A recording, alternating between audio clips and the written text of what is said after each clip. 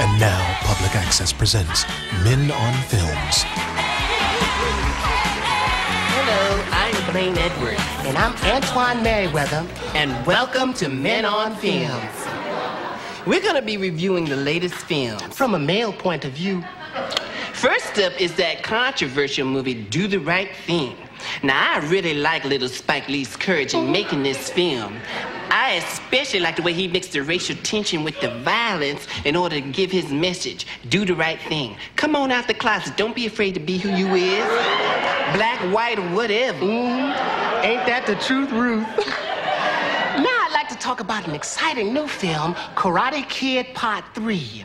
It's all about men working out their problems in a very physical way. It was all so primitive. And you know, I really enjoyed Mr. Miyagi, played by little Pat Morita. Ooh, and that Ralph Macchio. 3 words, fabulous. Boy,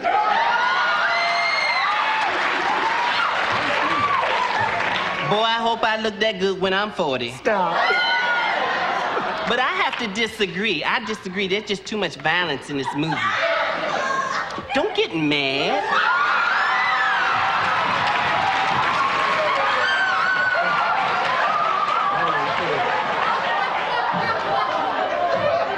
You better give me back my scarf.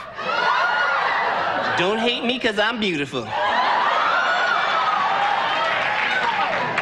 They went all wrong. What's all this kicking about? This is a movie about relationships. This could have been a beautiful picture about the special friendship between a mature, masculine, older man and a tender, ripening, consenting young man. See, I think America's ready for that. You know I am. I bet you is. Now I'd like to talk about a film I've been anxiously waiting to see, Great Balls of Fire. I ain't gonna touch it.